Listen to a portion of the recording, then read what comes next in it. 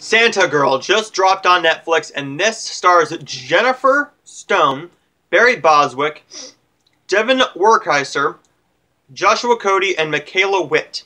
This is all about Santa's daughter named Cassie Claus, played by Jennifer Stone, who wants to go to college abroad, and her father says, fine, but you do know that you gotta marry, Jack Frost's son and take over the company once you get back, but you can go to school for just a little bit. So when she goes to school, she meets Joshua Cody, she meets JR, played by Joshua Cody, who we later find out isn't who he says he is, but she also meets Devin Werkheiser, who we know as Ned, from Ned's Declassified School Survival Guide. If you grew up in the mid-2000s like I did, you know this show really, really well, and you've seen him many, many times. He plays Sam, and you know exactly how it's going to go. But since Santa Claus does not want his daughter to go into the real world without any help or without any supervision, he tells Pep, a elf, to go along, who is played by Michaela Witt, who I just really enjoyed. She's only done 2 things, but I think she deserves a lot more work. She was really good in here. Jennifer Stone, if you don't know, you've definitely seen her if you grew up with television in the mid-2000s also. She was in the Wizards of Waverly Place with David Henry, Selena Gomez, David DeLuise, those people. This film is really, really charming. Sorry about the guys, had a little phone call there. So, she played Harper in Wizards of Waverly Place. Now, this film is really, really cute. It's very well done. There's a couple problems I have with it, but they're more like a nitpicky type of a thing. This is a Gravitas Ventures film. I usually get screeners from them, but for some reason, when they went under a new PR move with a new person, that PR person did not send links out for 4 or 5 months. Nobody got any. Nobody got in contact with them about them, because we don't know what's coming out until they send us a link to request the screener. So I did not get to see this when it was going to be going out in theaters. I wanted to. I am one of the people who reached out saying, hey, can I get a review screener for Santa Girl? I heard nothing for weeks and weeks and weeks. So I decided, since it dropped on Netflix, you know what? Hell, I'm just going to watch it. It can't be that bad, and it's not bad at all. There's a couple nitpicks I have with it, but we'll get to those in a minute. There's legit chemistry between Cassie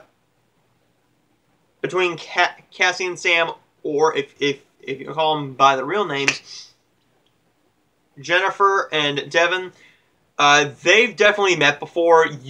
You can almost bet on it, because they were stars in 2 of the biggest children's or teen shows of all time. So you have to bet that they've at least met each other once or twice, every once in a while here or there. But Barry Bostwick is one of those actors who, he just plays Santa Claus. He looks like a Santa Claus type of a character. It just looks like that. So, bam. The cinematography is pretty decent. The writing is okay. But the nitpicks are starting now. There's a couple really, really weird edits here and there that I don't really understand. And some really weird shots with some unnecessary zoomed in shots and really unnecessary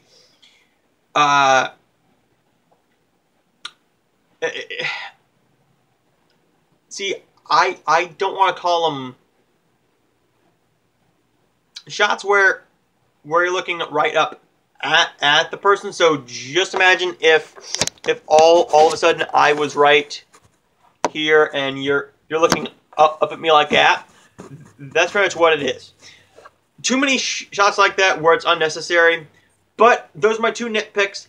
That is going to dock it down a little bit. And again, the script isn't the complete best. But I'm going to say it's a decent enough watch. It's probably the best movie that I've watched, or my favorite movie that I've watched all week so far. There it is, my review for Santa Girl. You'll be getting a lot more reviews very, very soon.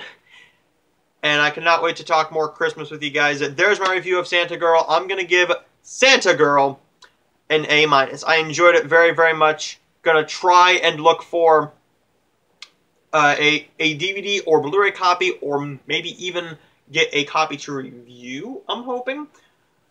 But stay tuned for my next reviews. I will be having reviews for the television films Two Turtle Doves, Nostalgic Christmas, Christmas with a Prince, Christmas with a Prince, Royal Engagement, I think it's called.